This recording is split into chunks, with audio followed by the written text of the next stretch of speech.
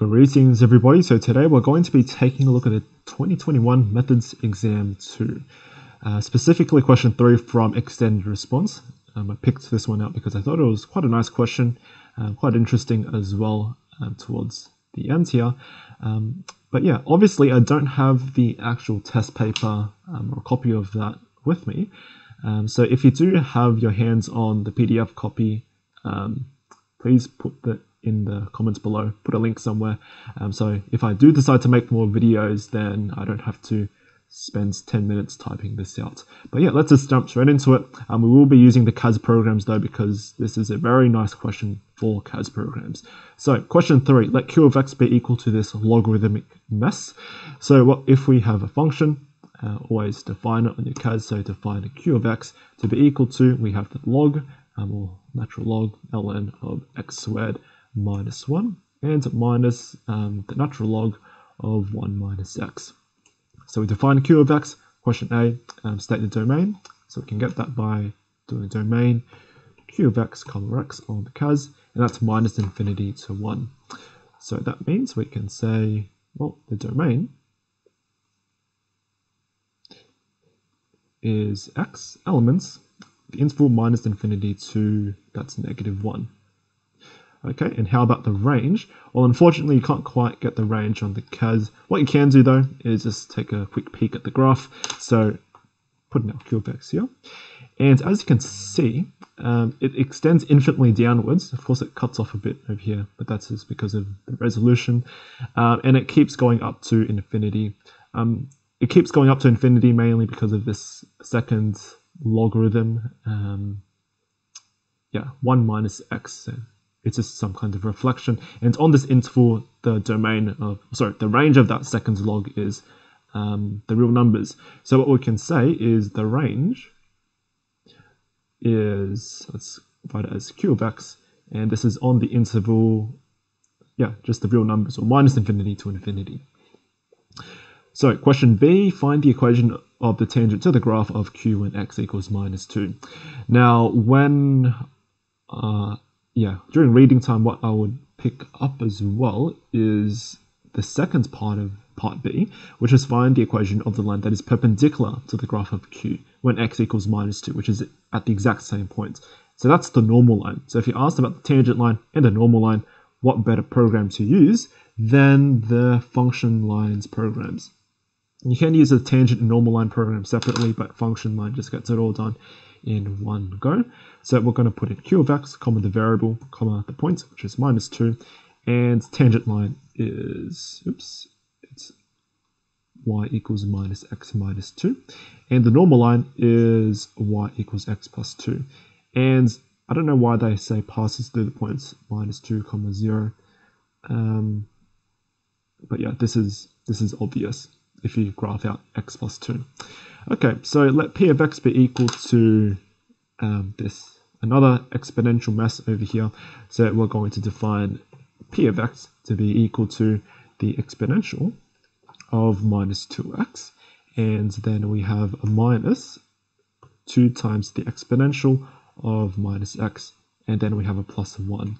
So we define it, explain why P is not a one-to-one function. Let's take a peek at the graph again. So doc 44 to insert a graphs page. And we're going to put in P of x. Well, it's clearly not one-to-one. It's because it fails the, the horizontal line test. So it's only one-to-one if it passes both horizontal and vertical line tests. It doesn't pass the horizontal line test because we have a local min here. So we can also check where the local min is by using the analyze program. Looks like it's at 0, but we can put in P of x, comma x into the analyze. Don't need a domain, and you can see stationary point and local min at 0, 0. So it's not one-to-one because we have local min at 0, 0. Hence, fails horizontal line test.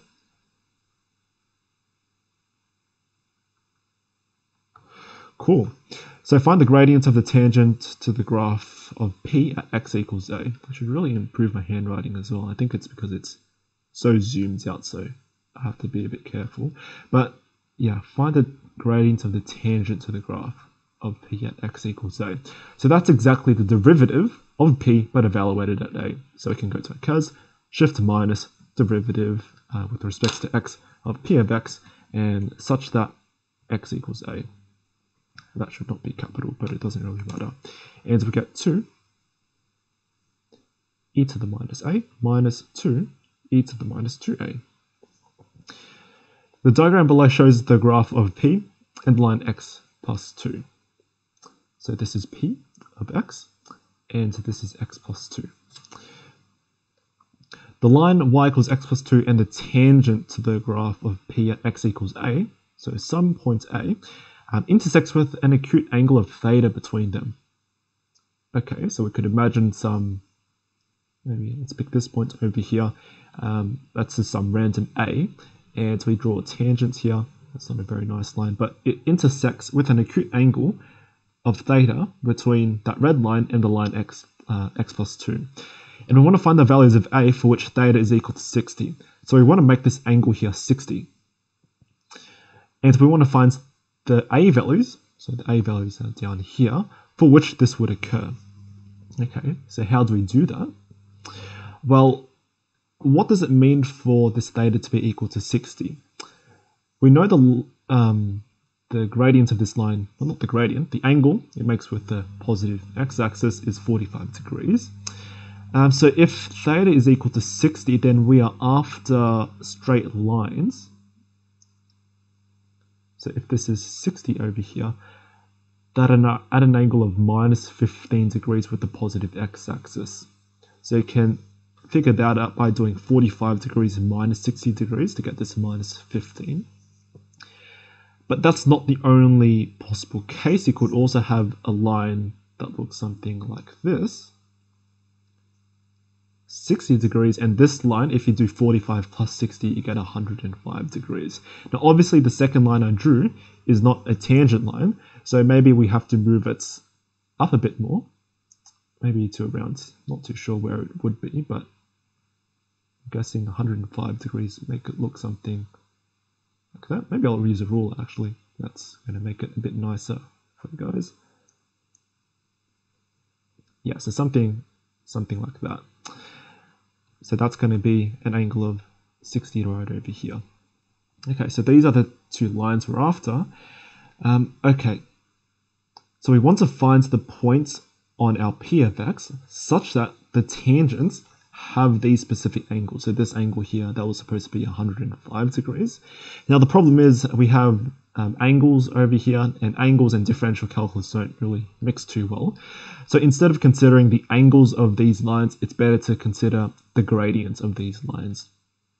So let's try to do that. So first of all, for this minus 15 degree angle, let's convert that to radians first, just so we can, because our calculator's on radian mode. So minus 15, that's not the minus I'm after, this minus. To convert to radians, we divide by, 180 and we multiply by pi. So this is the angle in radians. And for the seconds guy, 105, we divide by 180 times by pi. So this is the angle in radians of the seconds line. Okay, and now we want to convert these to gradients. So how to convert angles to gradients? Just take the tangents. So the tangent of the first angle is root 3 minus 2, and the tangent of the second angle is going to be minus root 3 plus 2. Okay, now what we can do now is we want to find where our derivative is equal to these values, and then we're basically done. So we're going to solve for when the derivative, so let's do something like shift minus the derivative of p of x. And we want this derivative to be equal to, let's say, the first gradient, comma x. I believe this is 2 decimal places, so let's, instead of doing that, let's approximate it. And we're going to solve where the derivative, so again, shift, actually what we can do, we can just take this guy, get rid of this, and then plug in the second gradient. And let's approximate once again. Okay, so we get to these two x values. Yeah, here it's just a label of a, but that doesn't really matter. So what we can write is, yeah, the gradient of the first line is, what is it? It is root 3 minus 2. So what we're essentially doing is we are letting p prime of a, because they're using a in this case, so we might as well use a, to be equal to root 3 minus 2. And this tells us that a must be equal to minus 0.11. Yeah, 2 decimal places. And we're going to also let p prime of a be equal to minus root 3 minus 2. And what does this tell us? It tells us that a must be equal to minus 0.67, and those are our two answers. And also, since it's 3 marks, I should probably also write down how you got to these gradients. I'm not going to write it here because I don't have enough space, but yeah, just take these angles and do the conversion to radians or something like that and take the tangent. Okay, find the x-coordinate of the point of intersection between the line y equals x plus 2 in the graph of P. So that's this point right over here. And hence find the area bounded by y equals x plus 2, the graph of P, and the x-axis. So the area we're after, let me actually erase all this stuff because it's getting in the way a little bit. What we're actually after is the area of this region. So if you read the question, we are after the area bounded by y equals x plus 2, which is this part, the graph of P, which is this part, and the x-axis, which is down here. So we're after this region. And to find what the area of that region is, well, you better know what this point is, so you can kind of separate out the integrals. So what you would write is, let's just call that point, we need to find that point first.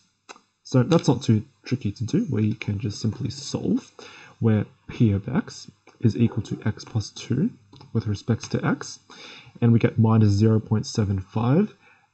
This is correct to 3 decimal places. So we can say